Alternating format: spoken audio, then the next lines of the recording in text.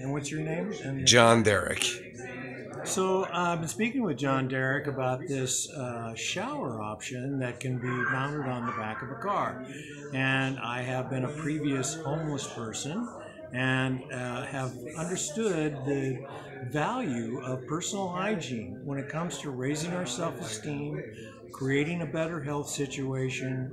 And we could actually be penny wise and not pound foolish by providing these kinds of services for people on a very large scale, because when we raise these people up and give them an opportunity to take care of themselves, they wind up not being in our emergency rooms or us spending huge sums of money in having police and law enforcement herding them around trying to take care of this so-called problem because they're not pretty.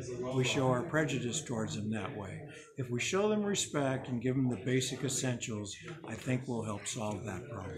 So you think the shower would be part of doing that? Absolutely, because not only does that raise their self-esteem and make them feel better, but it also promotes better health. Nice. Thank you so much. And what is your name?